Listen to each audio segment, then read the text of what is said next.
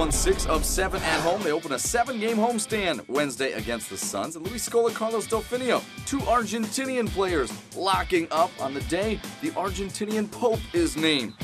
And Jeremy Lin, nobody enjoys playing at home more than him. He's averaged almost 21 points in his last 5 home games, hasn't scored more than 15 in his last 10 road games. Here, Marcus Morris, the former Houston Rocket, gets the lay-in transition. 8-0 run for Phoenix. They're down by 1. Wesley Johnson had 10 points in the first quarter, picking up right where he left off early in the second. The jumper is good. He had 15 to lead the Suns. And Goran Dragic, part of a 13-8 Suns run, drifting to the corner for 3. Phoenix takes a 40-38 advantage. And then James Harden. Nice feed right there to Omer Asik for the slam. Houston back on top by 10.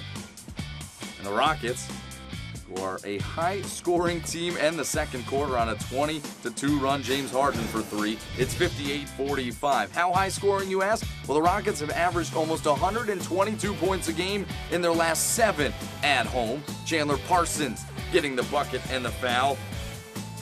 65-58 Houston. And more good ball movement here from the Rockets. Donatas Motiejunas, a career-high 19, including that 3-ball in the corner.